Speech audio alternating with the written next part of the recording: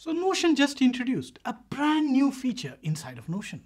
It's called Notion Subtasks. To enable it inside of a database, all you need to do is to go in to the three dots and you will see a new menu item called Sub-items. If you're seeing it for the first time, it will say New and None. If you click on it, it'll ask you to create a default sub-item name as sub-item. You can of course change it or leave it as it is. And then you click on Create. Now if you click on the name property, you will notice that a toggle key has appeared. First, data enter as parent and then click on the toggle key. You will notice it allows you to click on a new sub-item menu. So you can enter subtasks like this. You will notice that there is a parent and a sub-item relation that has been automatically created as soon as you enter a sub-item.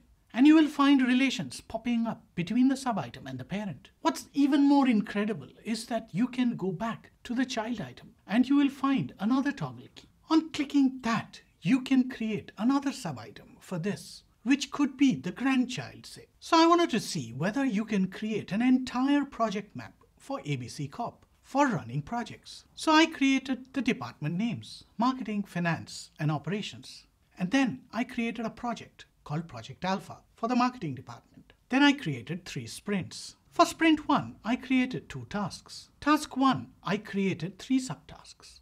As you can see, I could go down many layers. What's insane is that I can continue to go down layers. So this feature just dropped today, and I'm so excited for Notion to do this back to back with the tabs feature that just dropped last week. And I'm enjoying all of this quite a bit. To see some more amazing Notion videos or to see some really mind-blowing tech hacks, subscribe and keep watching this space. I have some really special videos that's coming up over the next few weeks. Bye.